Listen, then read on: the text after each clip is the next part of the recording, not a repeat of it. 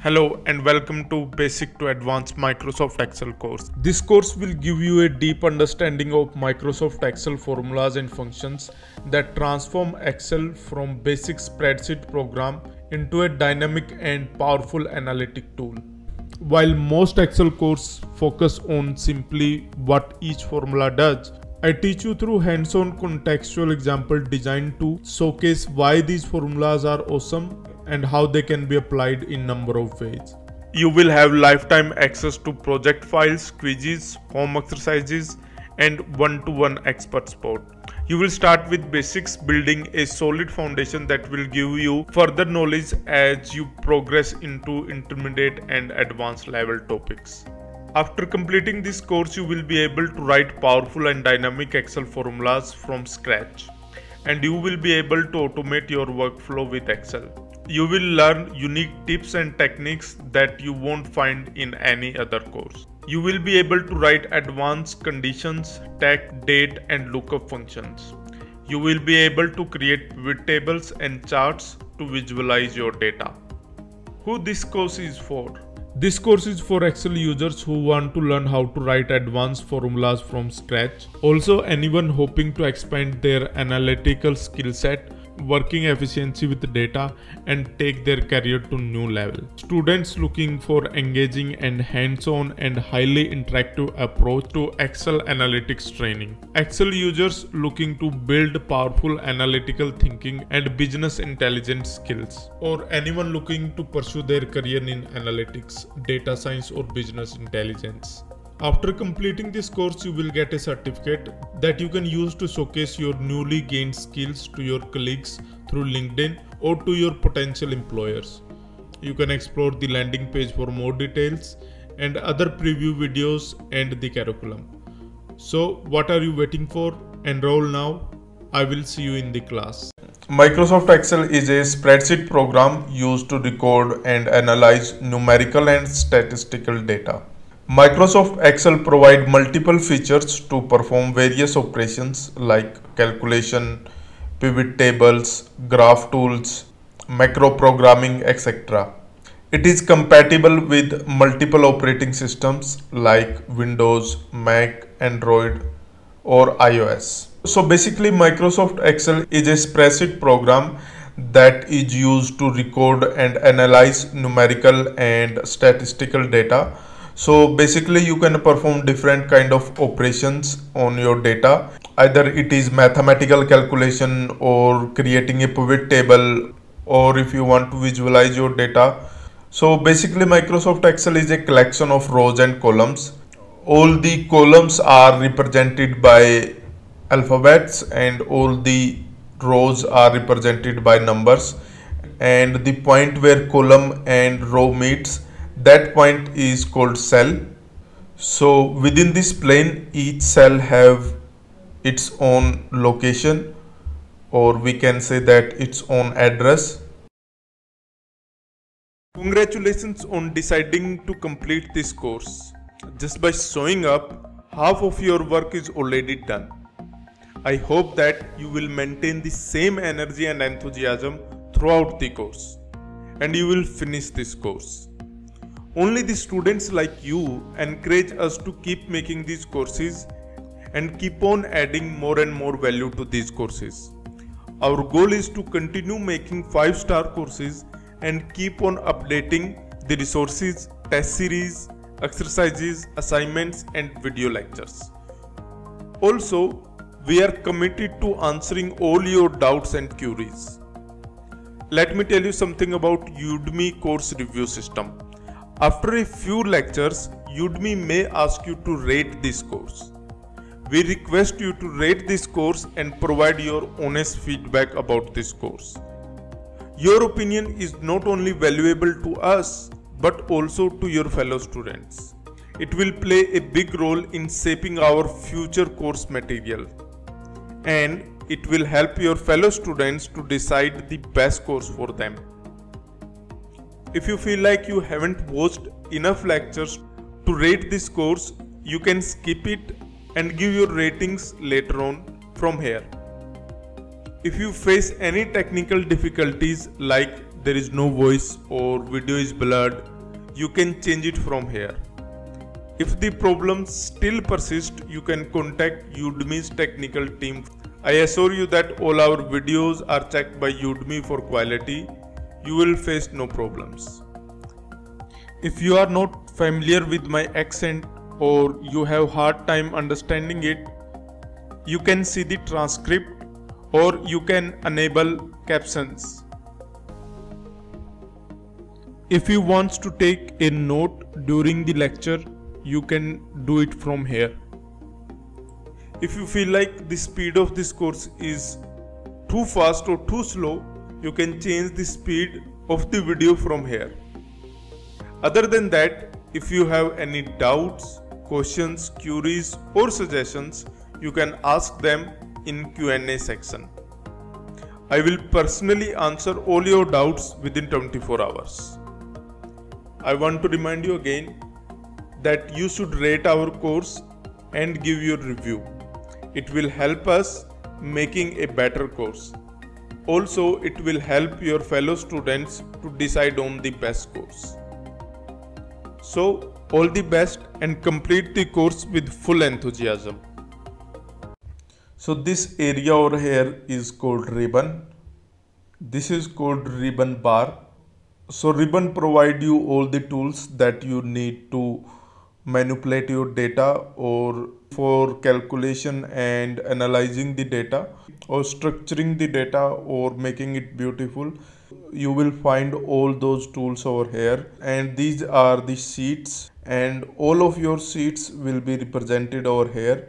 So currently we are at sheet number 1. We can switch to sheet number 2, 3, or you can create a new sheet over here by clicking. You can see that we have now sheet number 4, sheet number 5. So we can create as many as sheet we want to, and you can rename these sheet by right clicking on them. You can just click on rename and you can give it a name. Budget, we can give this name. So also you can delete this sheet from here, or you can make a copy. This button over here is zoom button, so you can zoom your sheet, you can zoom the cells. And on this ribbon area we have these different tabs called home tab, insert tab, page layout, formulas, data, review, view. Also you can customize this ribbon bar. To customize this ribbon bar, you go to the file, and if you go to the options, this kind of window will open, and if you click on customize ribbon, you can customize your ribbon. And as you can see that all these main tabs are displayed on this ribbon bar, so you can add or remove any tab from here. So let's say we remove this review tab and add this developer tab over there, and if we click OK, so you can see that review tab is gone and we have this new tab over here called developer. So you can customize your ribbon bar. Also you can create your own tab. For that you go to the file,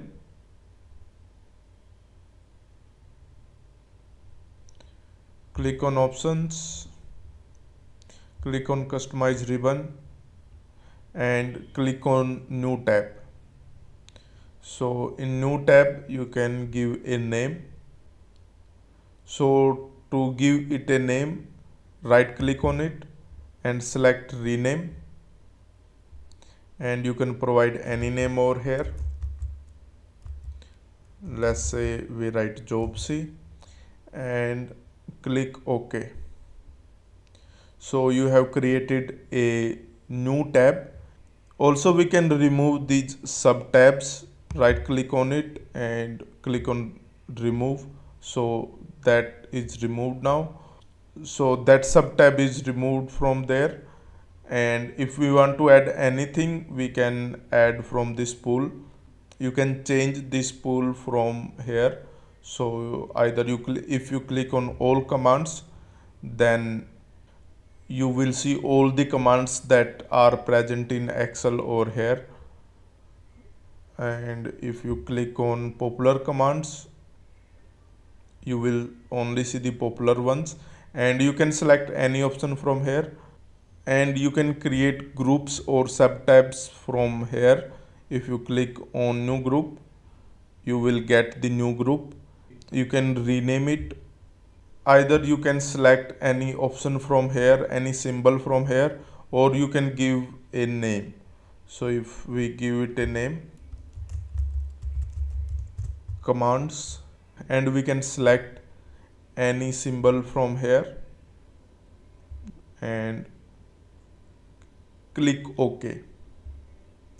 So now our new group is created.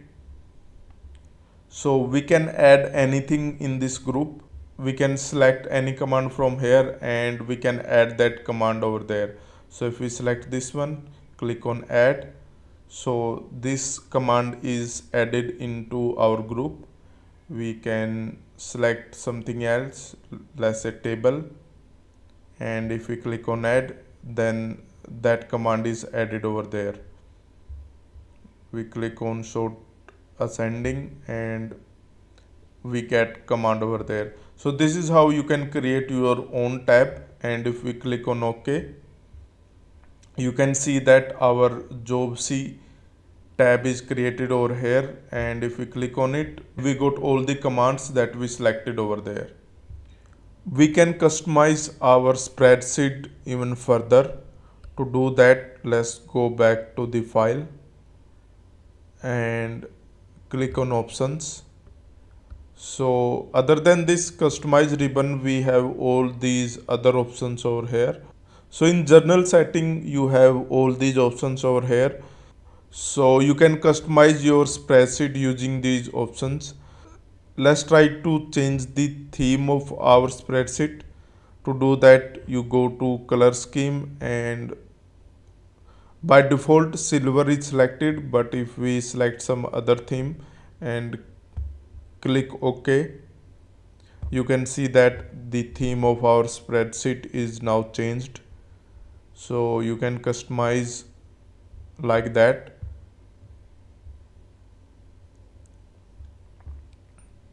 And if we come to the formulas, in formulas tab, so in formulas tab you got all these options over here. So we have this workbook calculation, we set it to automatic, so that is quite handy and save a lot of time. So there are bunch of options over here to choose from. So you can customize how formulas will behave from here. Another tab is proofing.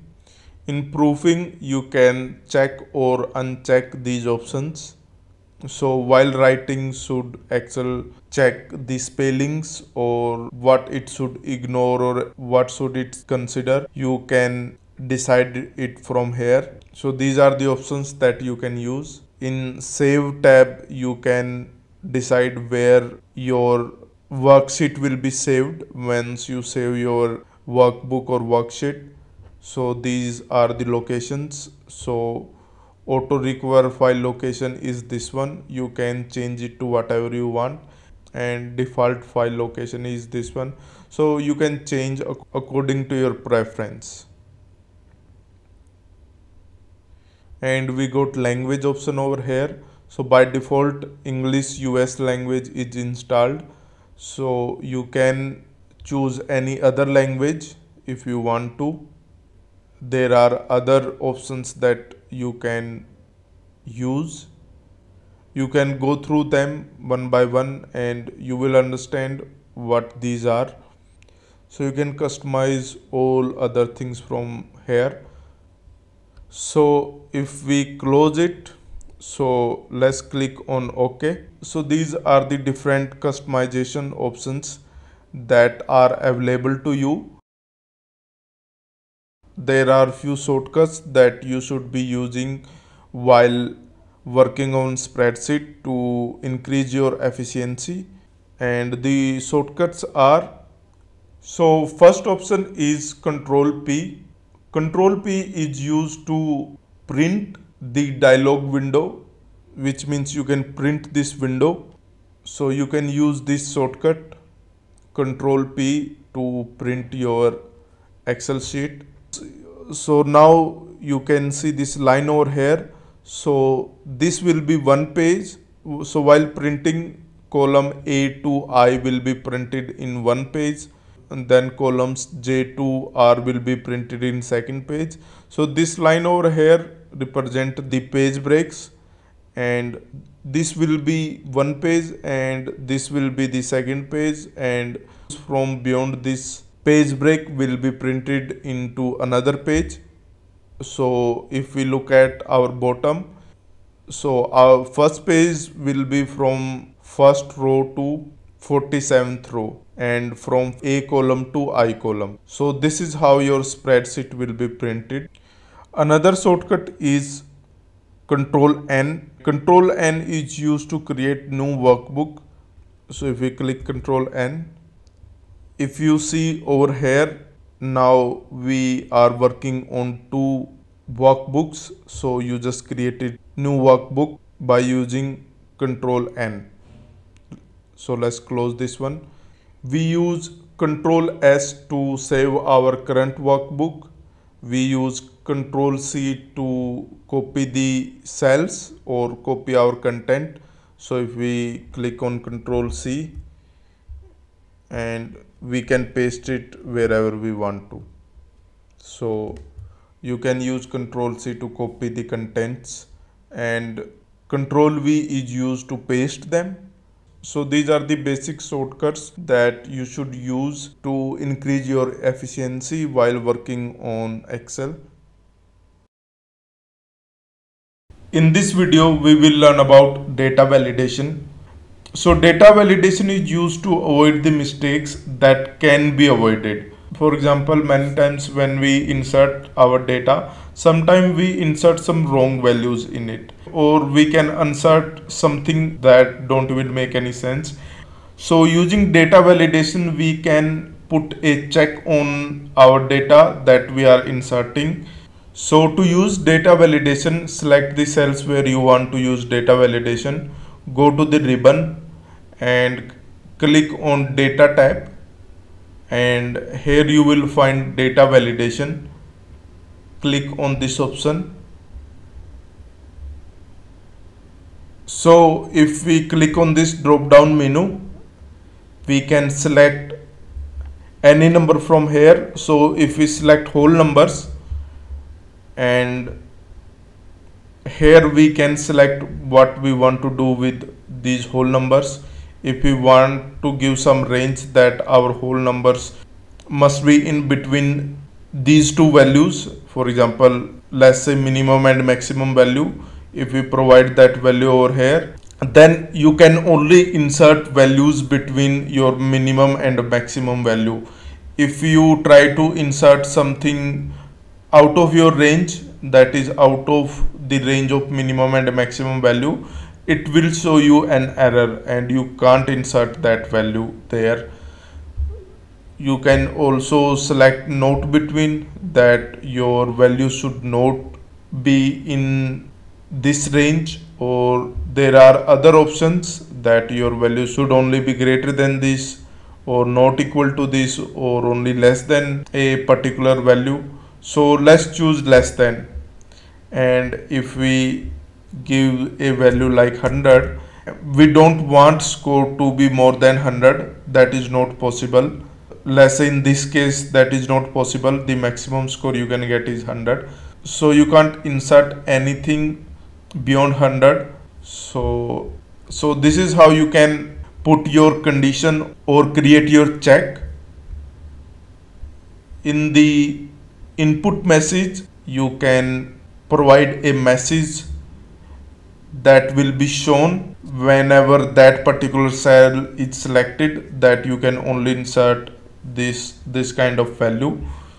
Let's say the message is values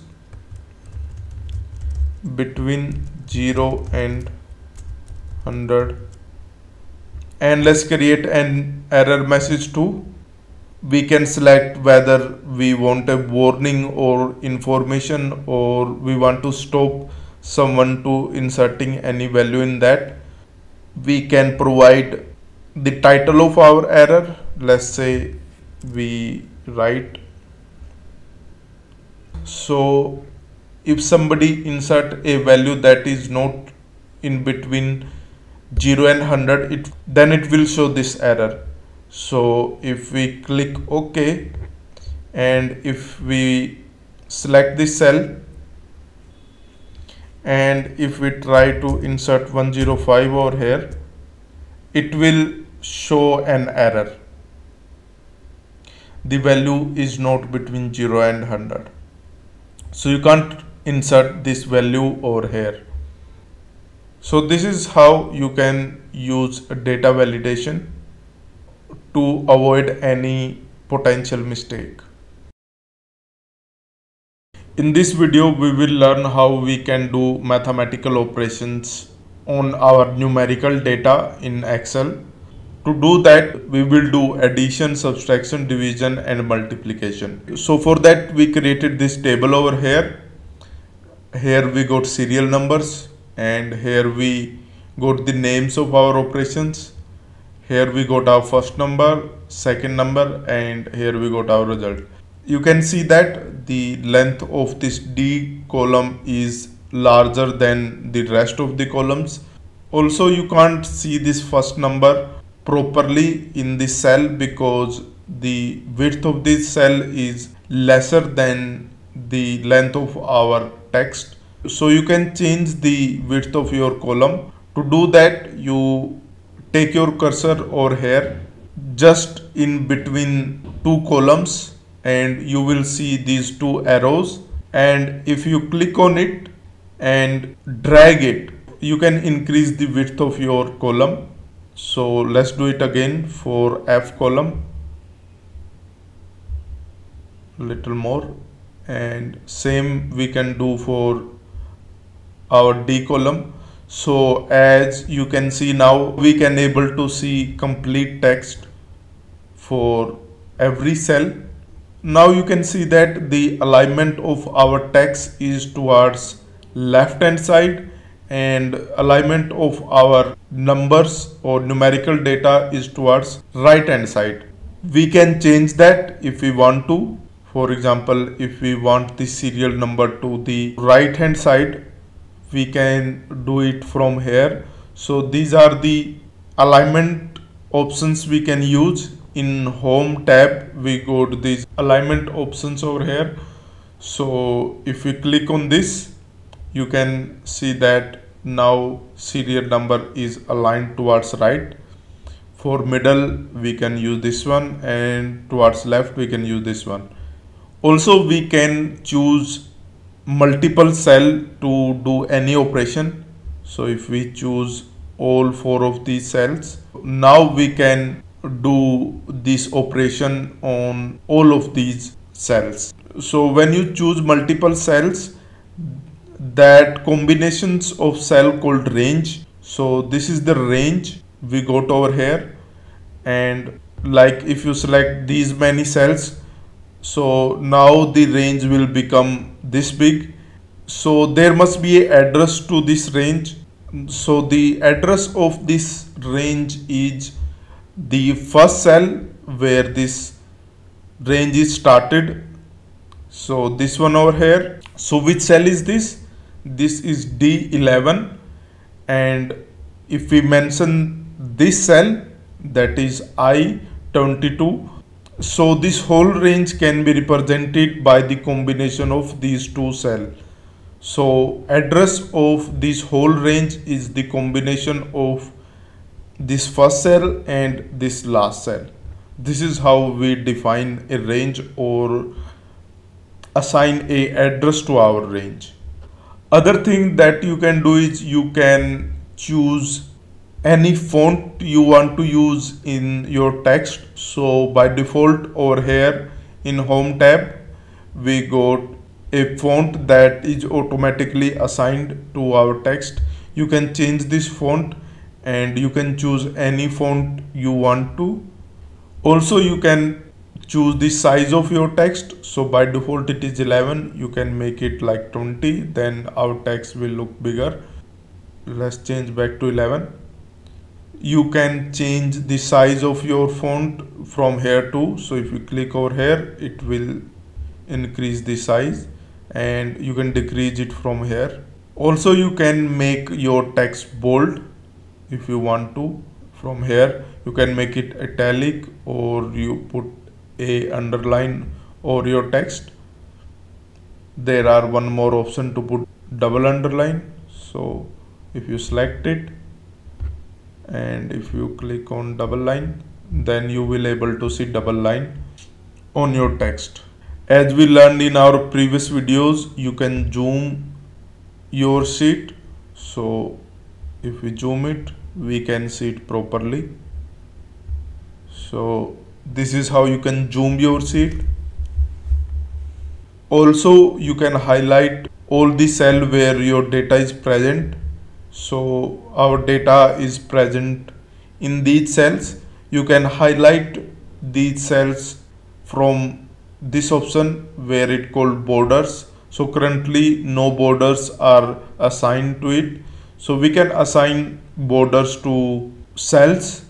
So if we select all borders, so you can see that all these cells are highlighted. You can see border on these cells.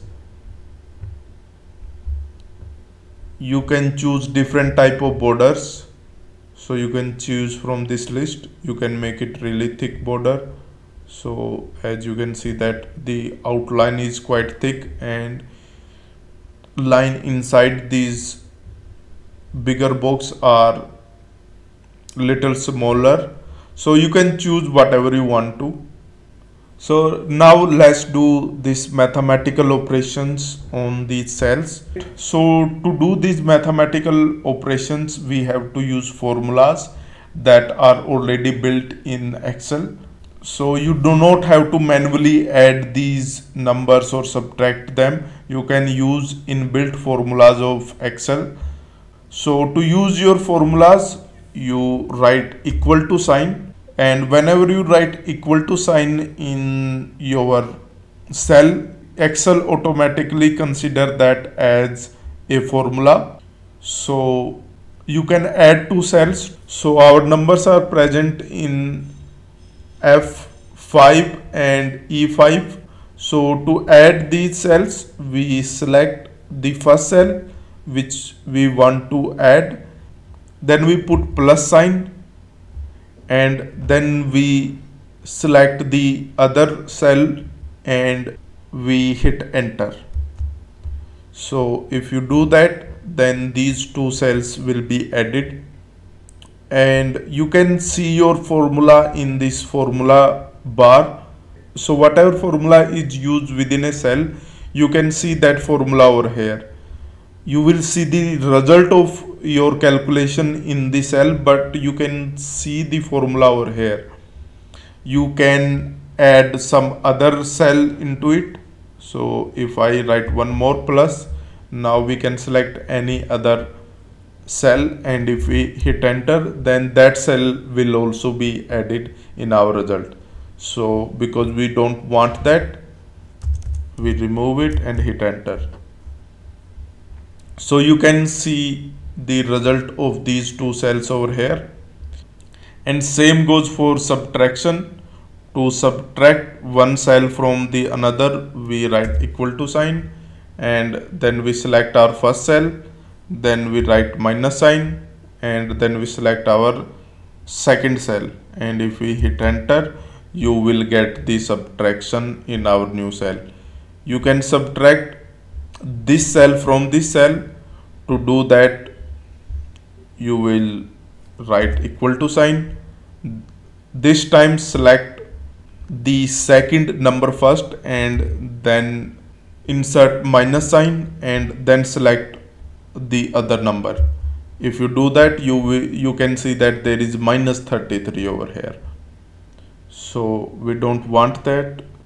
So let's subtract 3 from 36, so we got 33 over here. And same goes for division. If we write equal to sign, then we select our first cell, then we insert division sign, and then we select our second cell, and if we hit enter, we got the result. And same goes for multiplication. If we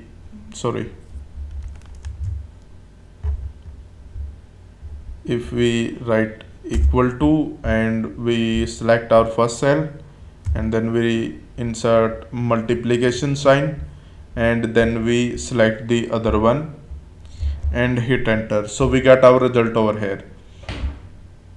So this is how you can use these simple operators in Excel. In this video we will learn about filters. So if we want to filter our data, we can use filter.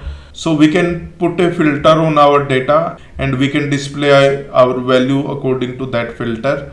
So to use a filter, let's say we select all of our data, and to use filter in home tab, we will go this icon over here, sort and filter. We select it, and if we select this filter over here, then a filter is added on all the columns. So if we select this one over here, we can see all our values over here. And like if we uncheck all the 8s and hit OK, so all the rows where 8 was present in score column will be removed from the display. And one thing you should know is that row is not deleted from our data, it's only hidden. So if we go back to our filter and if we check it again, we will again see that row over here. So there are other options. So if we go to number filters, we got all these options, that is top 10, above average, below average. So it will calculate the average of our numbers, and it will only show the rows which are above average, and so same goes for below average. So if we select it, it automatically find the average of all these values, and it only showing the values that are above average. So if we go back and if we select below average, then it will only show the value that are below the average. And we can provide two values. If we select between, then we can provide two values over here, that, and we can select all the options from here. You can check them one by one. And if we want to see all the rows where score is between 50 to 90, we can do that. For that we have to select is greater than or equal to. So if we select it, and if we provide our value over here, let's say 50 or greater than 50, and we can select another value less than or equal to, let's say we write 100 over here. So if we click OK, then it will only show the values that are above 50 and below 100. So you have all these options over here, less than or greater than. You can choose anything. There are a bunch of options. Also you can choose custom filter. So custom filter is very similar to our between filter, so we can use that. We can also provide conditions, like we can choose and or. So there are bunch of options that you can choose from. Hit OK, and if we want to uncheck it, we can just click on select all and hit OK. So then we can see all of our data. And if we try to put filter on our this text column, that is names, if we go to the text filters, we got all these options over here. So if we go to this option, let's say begins with, and if we write J, so all the names that start with J will be displayed then, and if we click OK, then we got all the names that starts with J.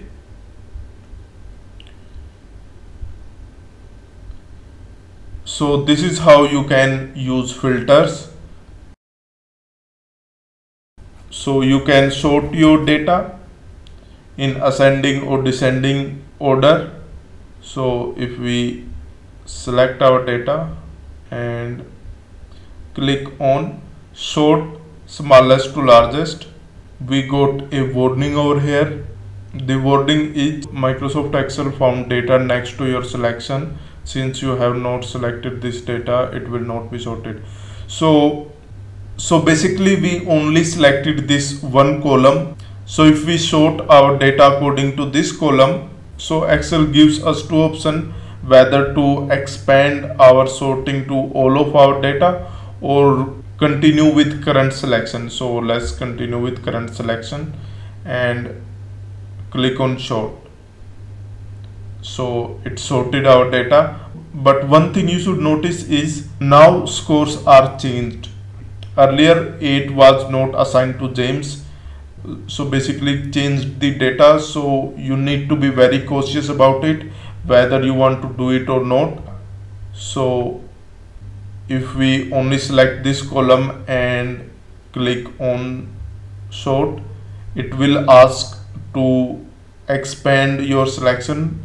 So if we select this option over here, expand this selection, then everything else will also be sorted according to this column. So this is how our table looks like now.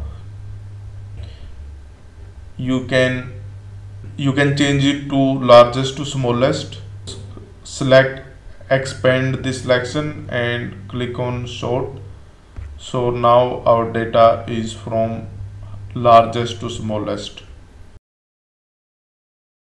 In this video we will learn about grouping. So we can group our data in a particular way. So we have some data over here. So if we select our data and if we go to data tab, we can group our data in a particular way.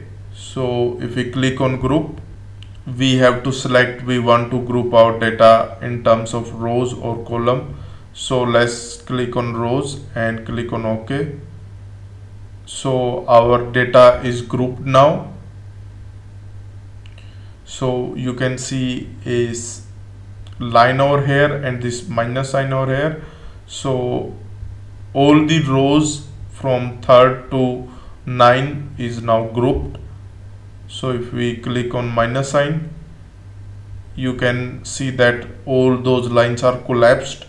To expand those lines or all those rows, we have to click on plus and we got our data over here. There is one more option. We can ungroup our data using ungroup tab. So if we click on it and click OK, now we have ungrouped our data and we ungrouped the rows. There is one more option over here called subtotal. So we can categorize our data using subtotal and we can separately find some calculation for particular data. So if we select our data and if we select subtotal, so we can select the column for which we want to create a subtotal, and let's say we want to find out average of scores. So we want average of scores for genders. So if we click on OK, what it will do is it will divide our data based on gender, and it will also group our data. So this line shows the grouping of data, and the smaller line represent the subgrouping. So it categorize our data based on gender, and it find the average scores. So our first entry was James, that was male, so we got average of all the males, but here it was only one male. Then it went to Mary, so this was only one female, so we got our average over here. But Robert and John, both of them were male, so all the males were grouped, and we got our average for all the males. Then there were two females, so all the females were grouped, and we got our average for those females, and we got our total average over here. The better way of doing this grouping is we select our data, and let's go to the sorting, and let's sort our data first.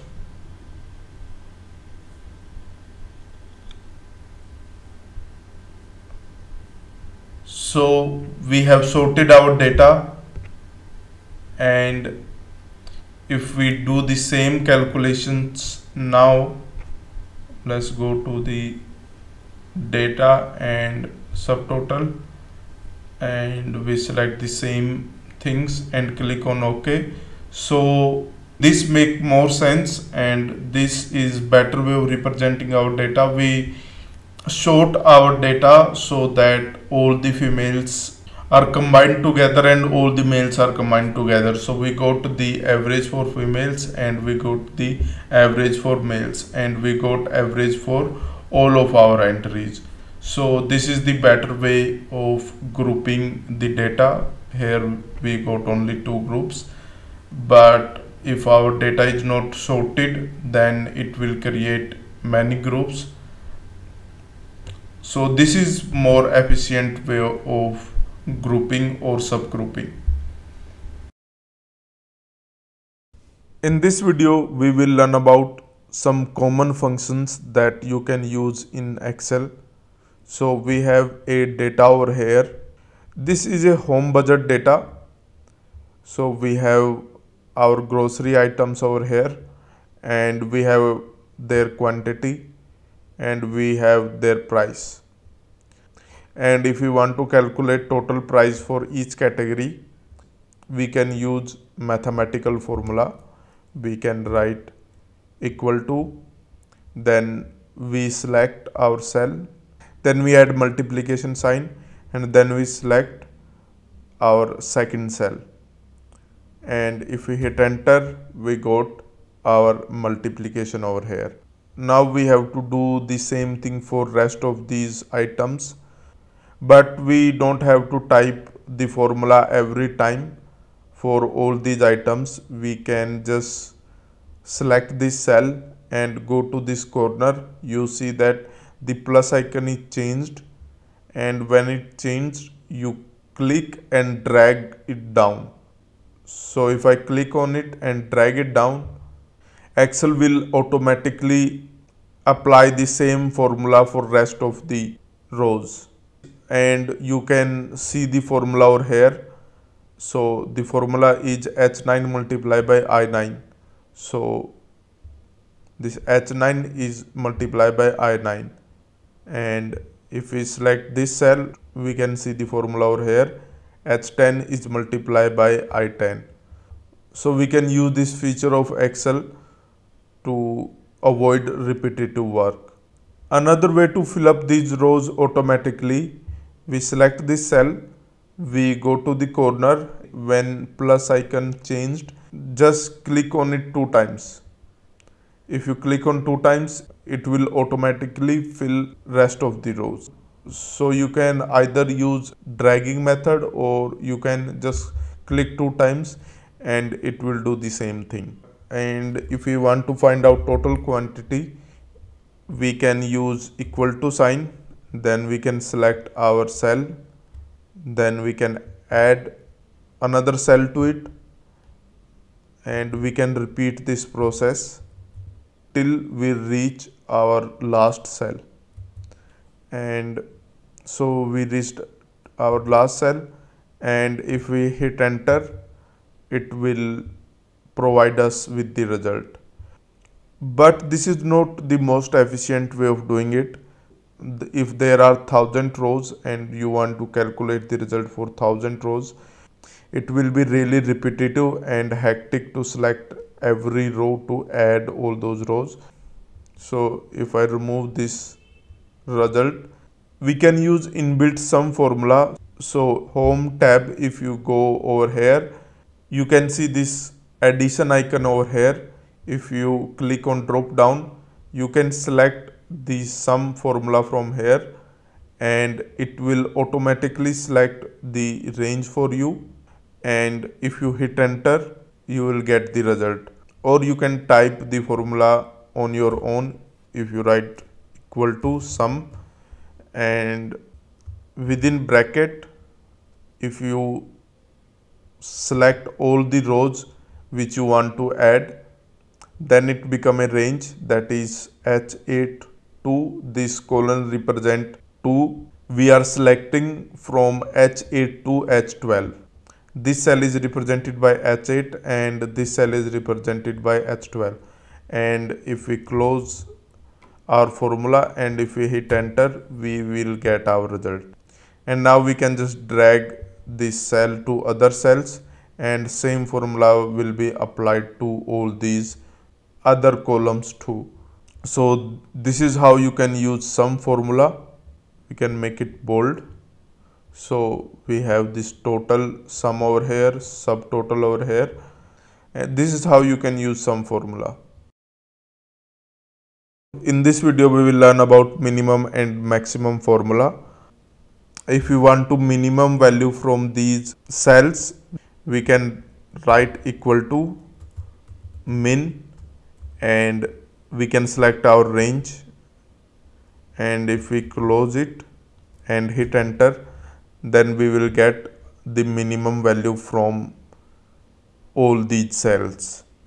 And if we drag it, so we will get minimum value for price, minimum value for subtotal, and you can see your formula in the formula bar. You can also find minimum formula from here. In the similar way, you can find the maximum value. So if I write maximum, and if we write equal to sign and max, within brackets we can select our range, and if we close it and hit enter, we will get the maximum value, and we can drag it down.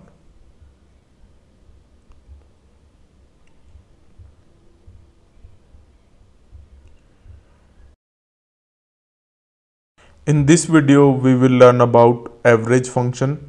So we can find out the average of all these quantities. So to use average function, write equal to average, and we can provide the range that we want.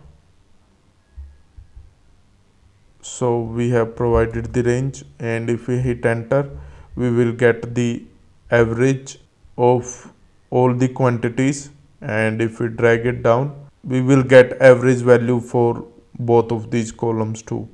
There is another function called average if.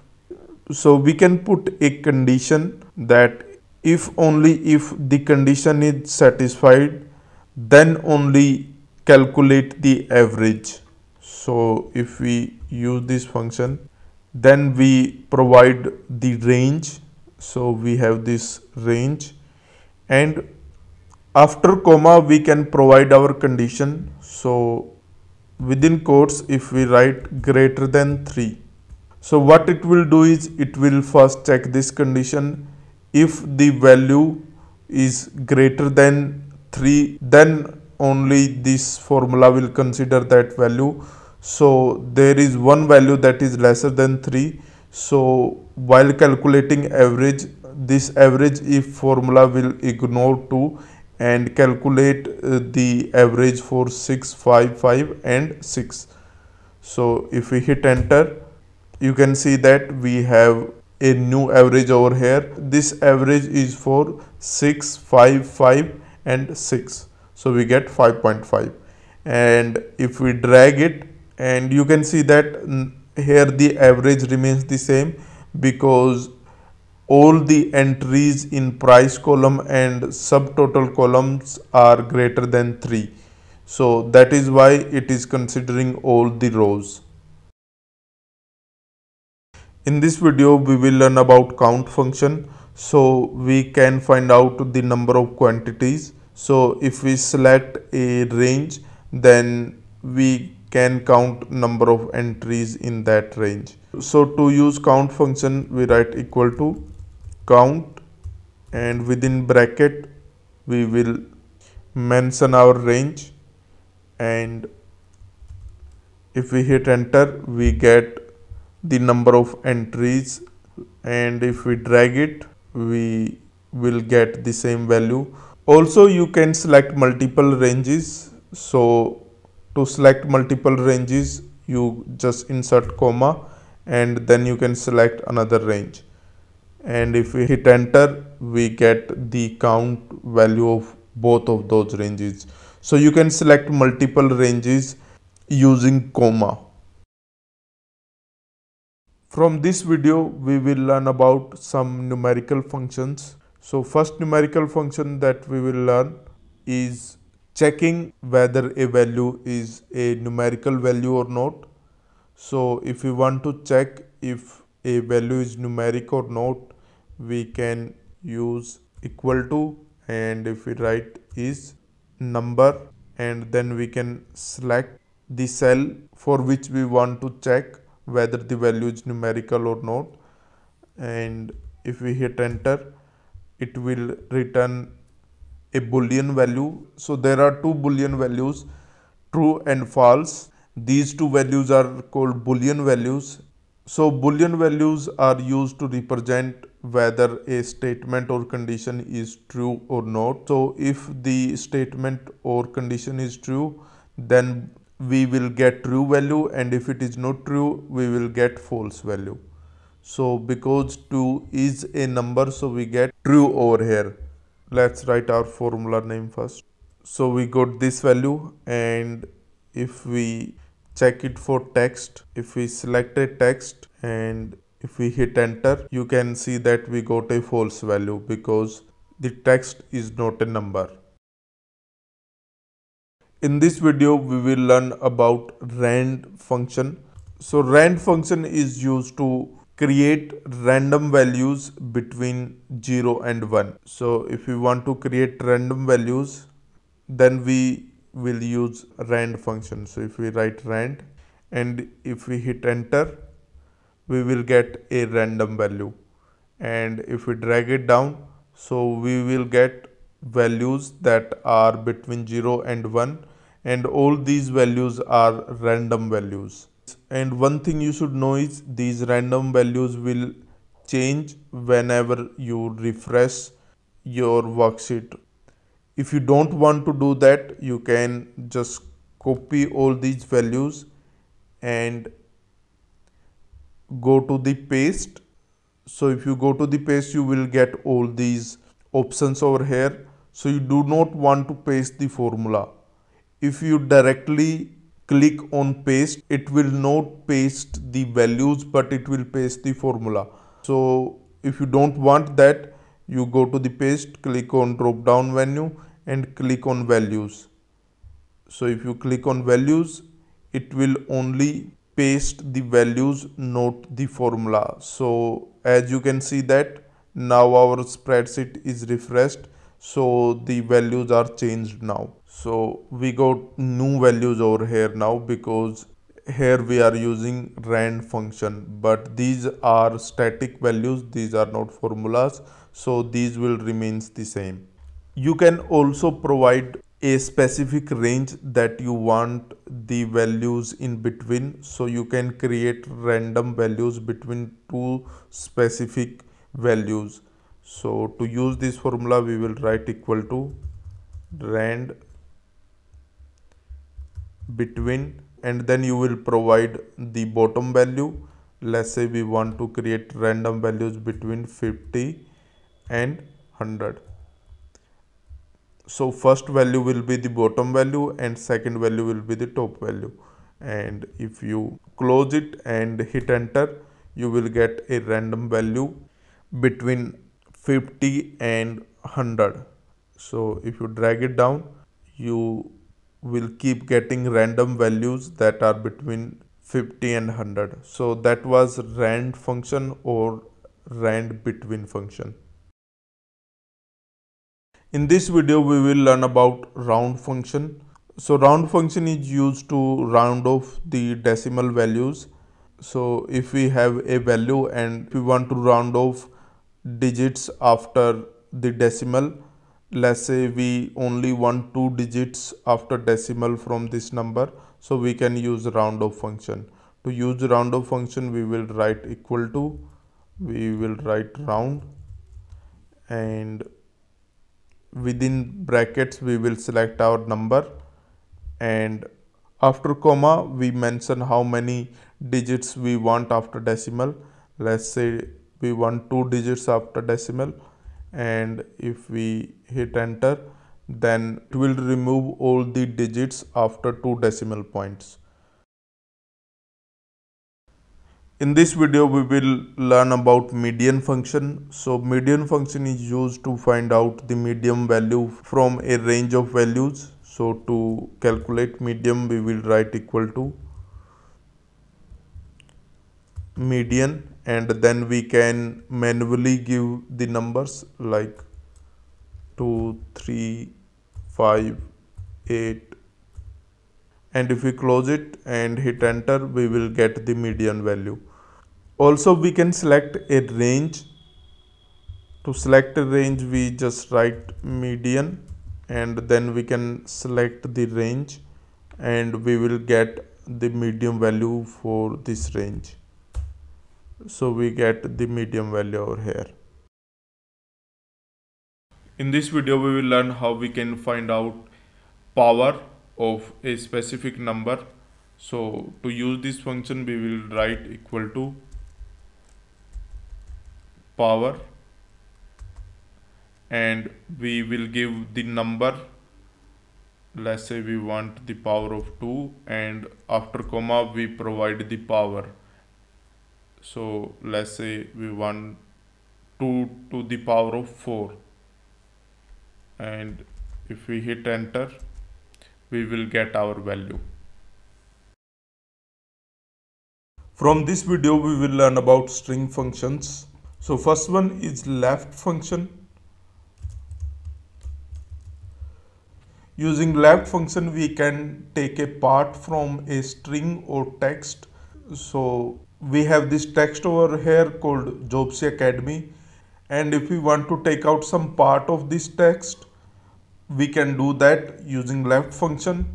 So to use left function, we will write equal to left, and within bracket we provide our text.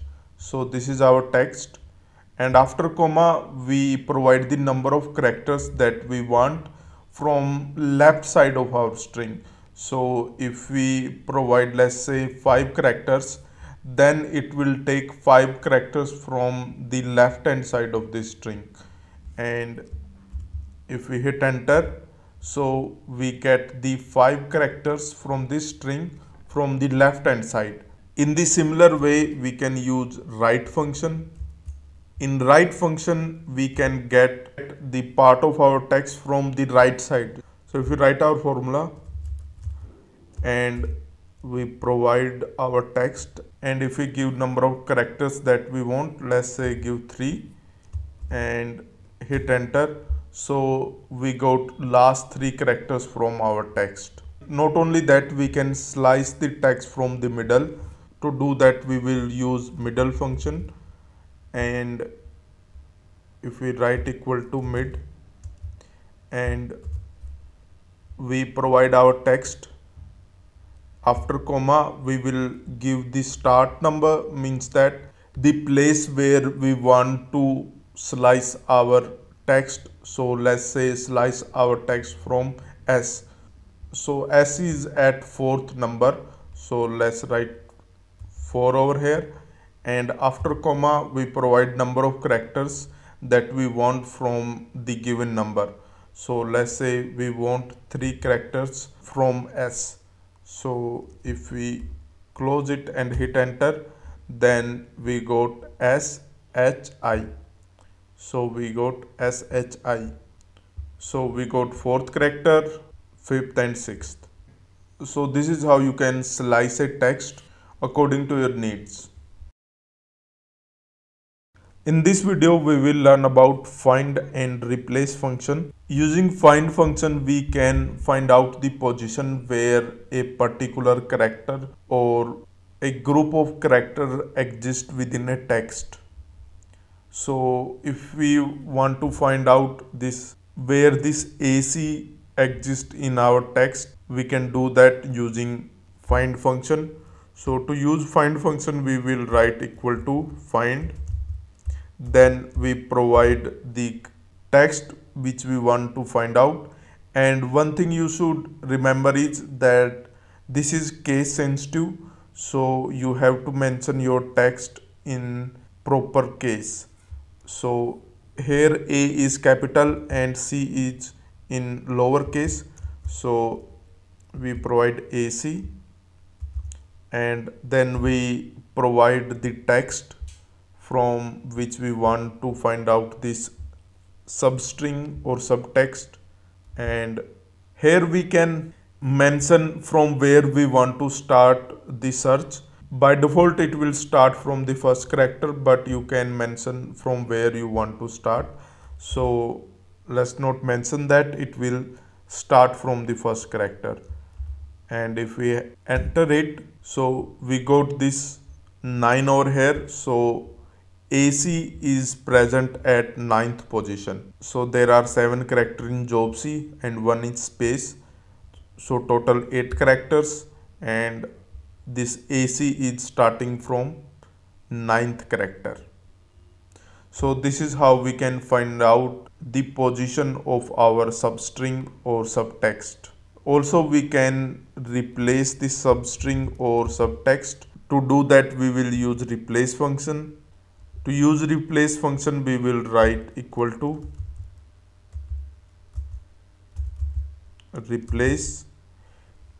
Here we mention our text. So this is our text, and then we mention which we want to replace. So let's say we want to replace this ACA. So we provide 9th position because A is starting from 9, and then we provided number of characters that we want to replace. So we want 3 characters to be replaced, so we provide 3 over here, and then we mention the text we want these 3 characters to replace with. So let's say we want to replace it with AB. So we will write AB. Let's make A smaller so that we can know the difference. And if we close it, so we get our string. Now this ACA is replaced with AB. A in lowercase and B in uppercase. So this is how we can replace a substring from our text. In this video we will learn about date functions. So first function is date. So date function will provide us the Excel code for a date. If we provide year, month and day in our date function, so to use date function we will write equal to date, and we have to provide the year, let's say 2022. Then we have to provide the month, let's say 10th, and then we provide the day, so let's provide 15. If we hit enter, it will provide the date. If we mention, it will give us the date. If we mention year, month and day. Another function is day function. So day function will give us the day if we provide a date. So to use day function, we write day and then we provide the date. So we provide this date and hit enter, it will give us the day. So here 9th is the month and 5 is the day. Similarly, we can find out month. So to use month function, we write month and then we provide the date, and if we hit enter, it will provide the month. And same goes for year. If we write year and if we provide our date and hit enter, it will provide the year. In similar way, we can get the minutes. If we have written a timestamp over here, we can get the minutes from it. So to get minute, we will write equal to minute, and if we mention our timestamp and hit enter, it will provide us with the minute. In this video, we will learn about if condition. If condition is used to check whether our values satisfy a specific criteria or not, and if the values satisfy the criteria, then it should do one thing, and if it does not satisfy the criteria, it should do the other thing. So let's understand it by example.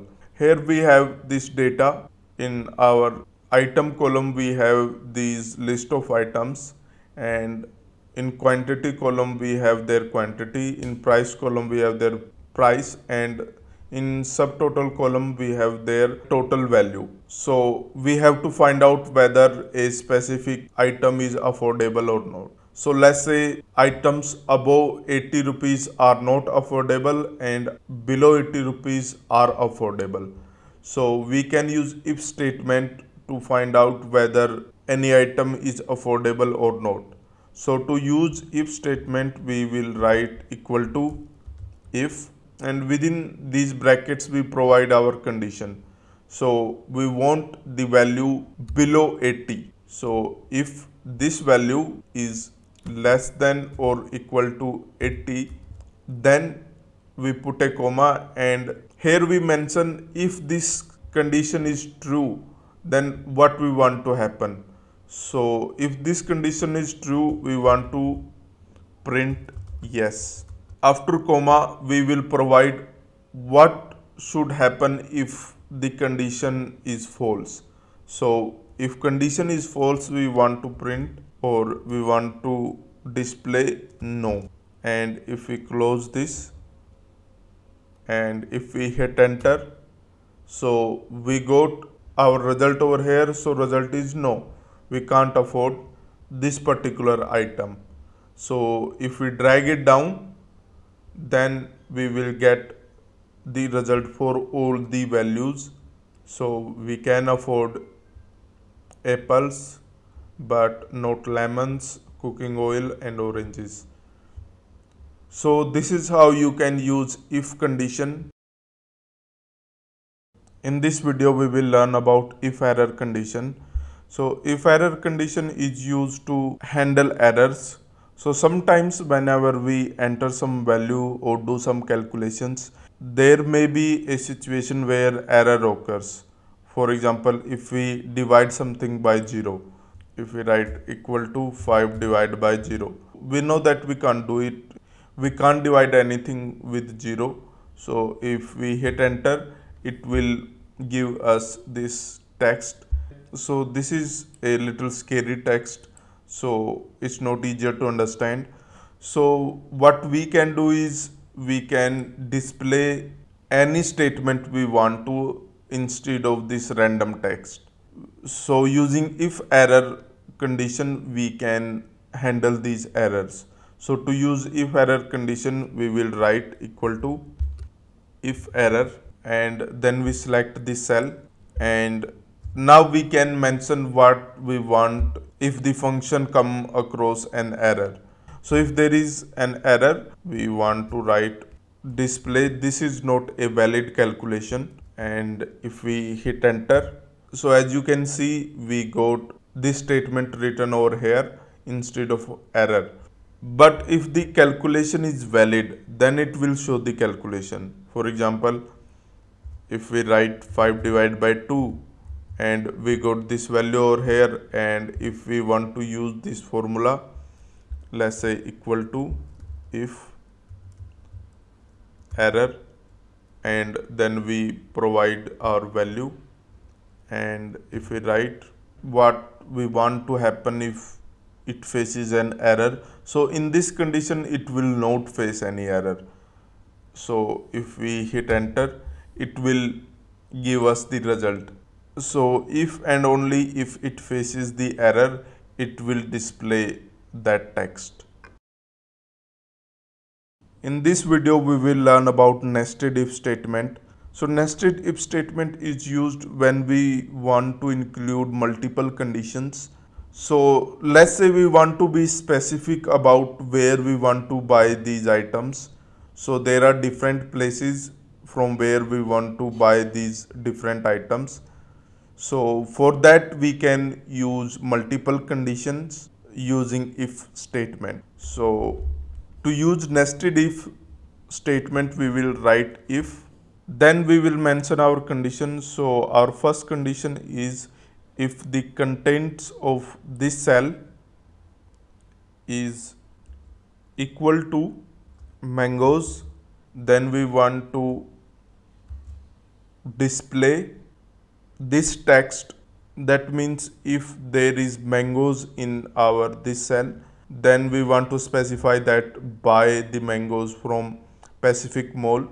And if this condition is false, which means mangoes are not in our cell, then we want to include one more if statement. So we will write if, and then we write our condition. So our condition is if this cell contains apples, then we want to display buy from Albert store. And if anything else is there, so we have mentioned a specific condition for these two items, that mangoes should be bought from Pacific Mall and apple should be bought from Albert store. For anything else, we want to display local shop.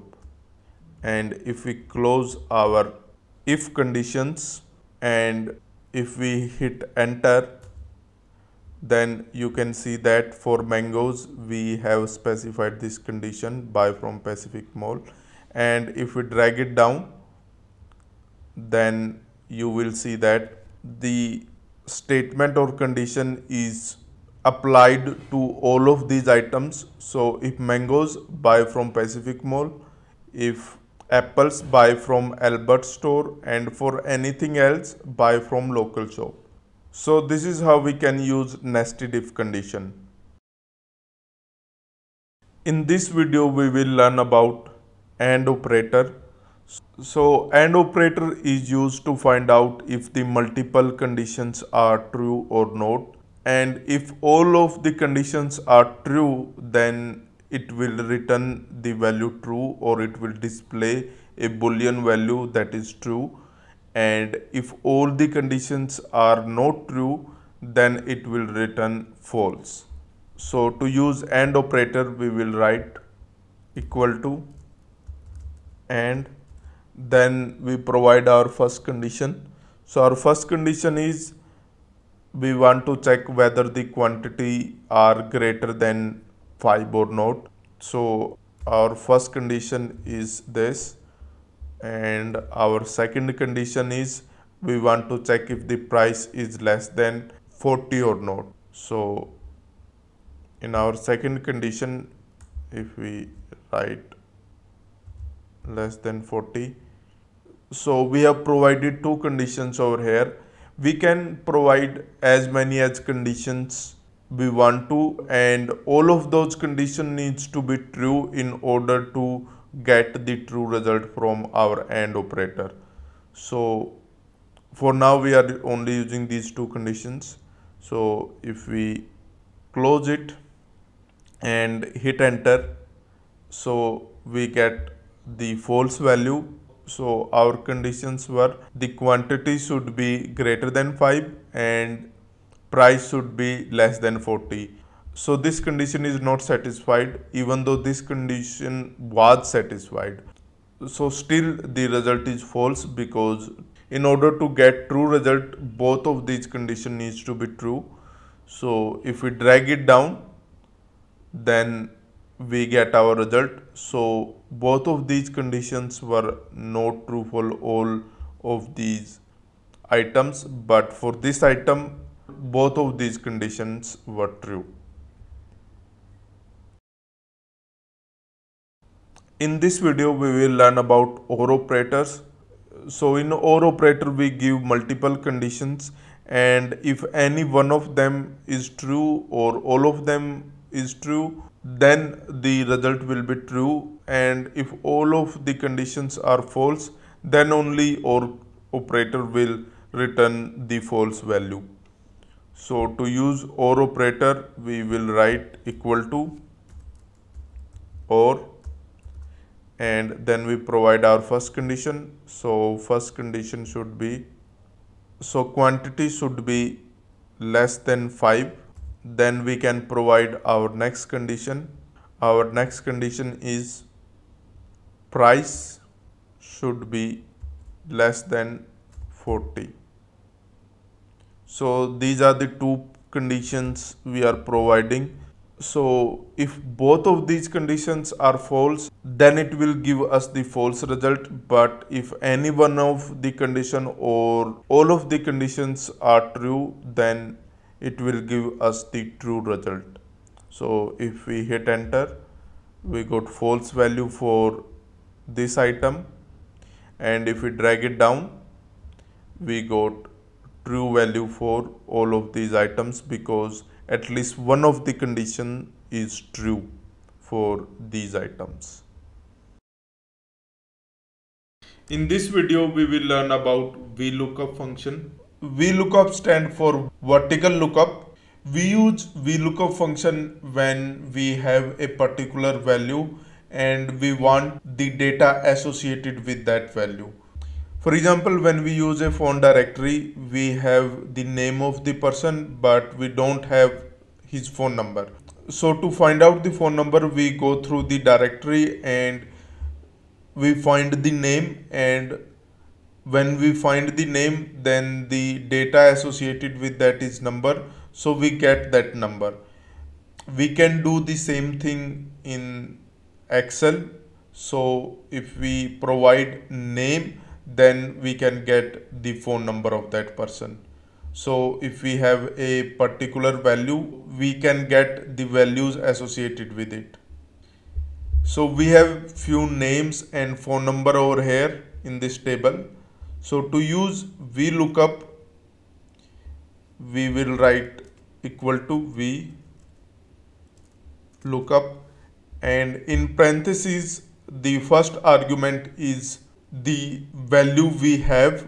So I mention this cell because we are going to write down name in this cell that we want the number of, and after comma we will select the range or all the columns or the complete table. So we have this table over here, so we selected all the column, and then we put a comma, and after comma we mention the column number where our data exists. So the phone numbers exist in this column. So this column is at the second position from the names column.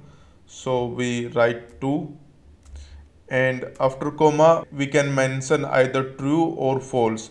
True is to find the approximate match, and false is used to find the exact match. Because we want the exact match, we will write false. So if we hit enter As you can see that we got NA value over here because we haven't mentioned our name in this cell. So if I mention the name and hit enter, we will get the phone number. Let's make this column a little bigger. So we get our phone number, and if we mention any other name, Olivia, and hit enter, so we get the number for Olivia. Same way if we write Emma over here, and if we hit enter, we got the number for Emma. So this is how you can use VLOOKUP function. In this video, we will see how we can create a pivot table. So we have this data over here. This data is the data of Titanic ship. So we have these different columns over here. In first column, we have passenger ID. In second column, we have whether that passenger is survived or not. In third column, we have class, which passenger class that person belongs to. In D column, we have names. In E column, we have sex. In F column, we have age. SIB SP represents sibling or spouse. PACH represent number of parents or guardians. We got ticket number over here, we got fare, and we have the cabin number, and embarked, which means where the passenger is headed to. So this is the data we got.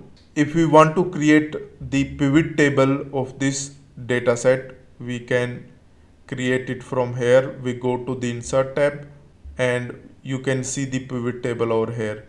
So pivot table is created to summarize the data.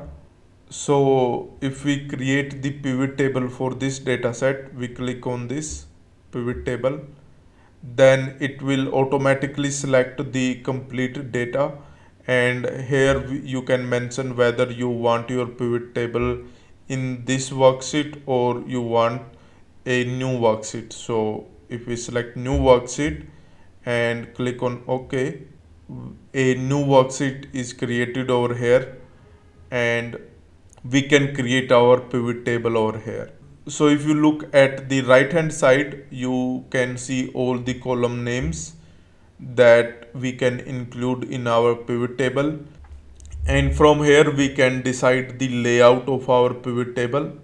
So let's select our columns, and we can select survived, and if we select the survived column and class column, sex column, age, fare, so we have selected these 5 columns.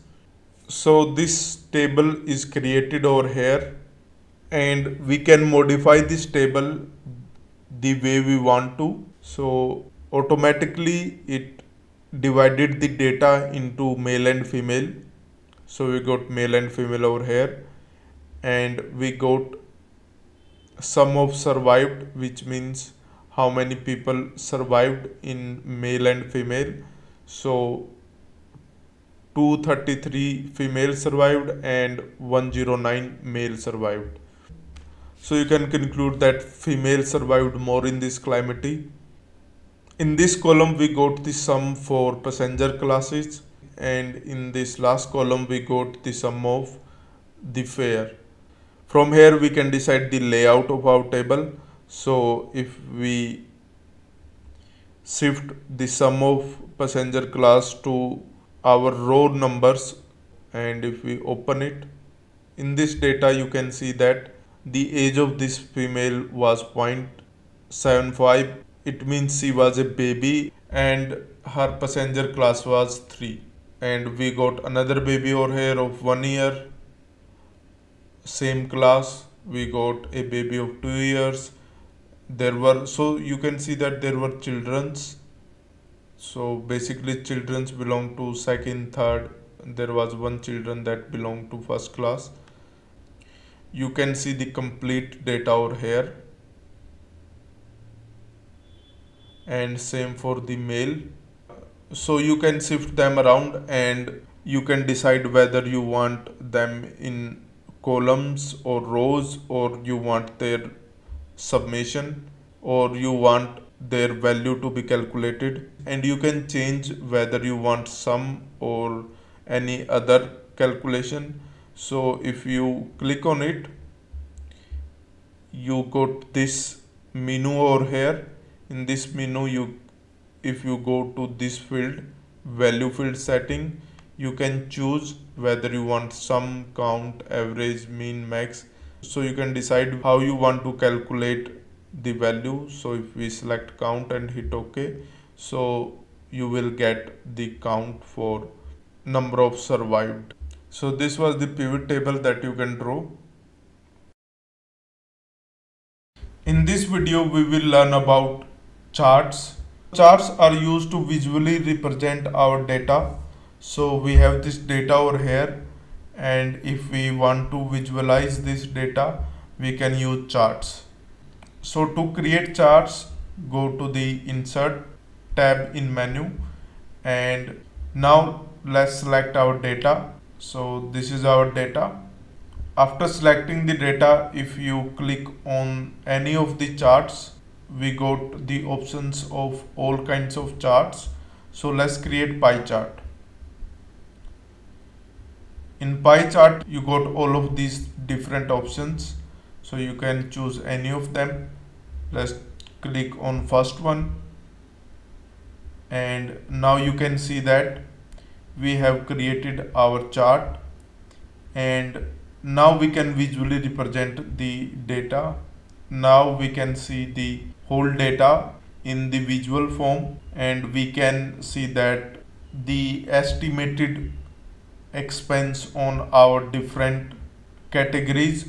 So this data belongs to marriage expenses.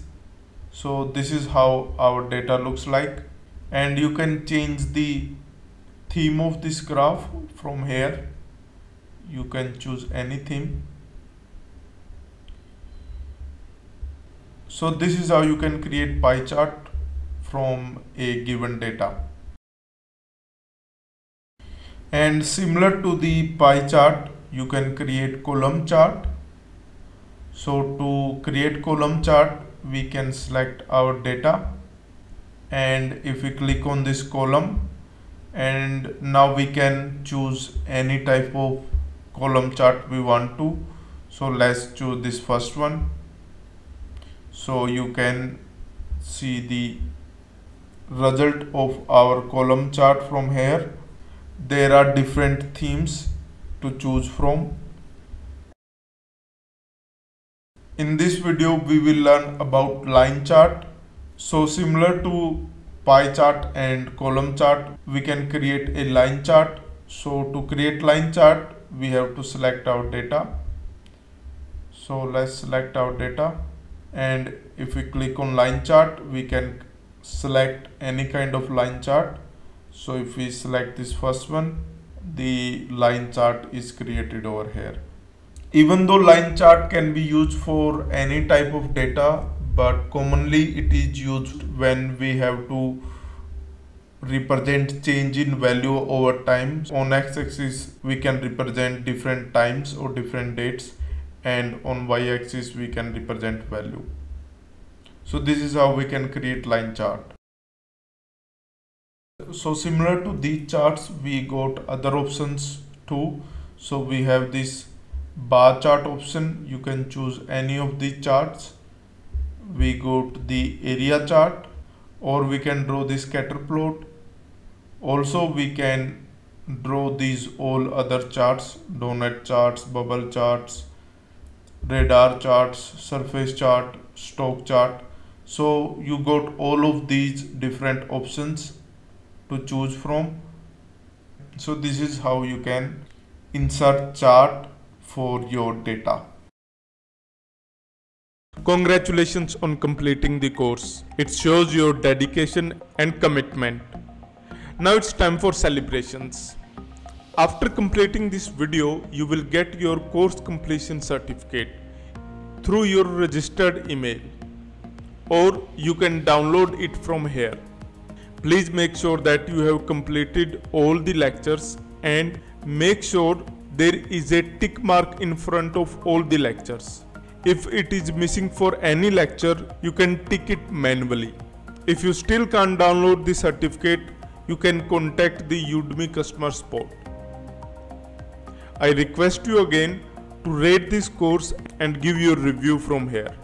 All the best for your future endeavors. Bye bye.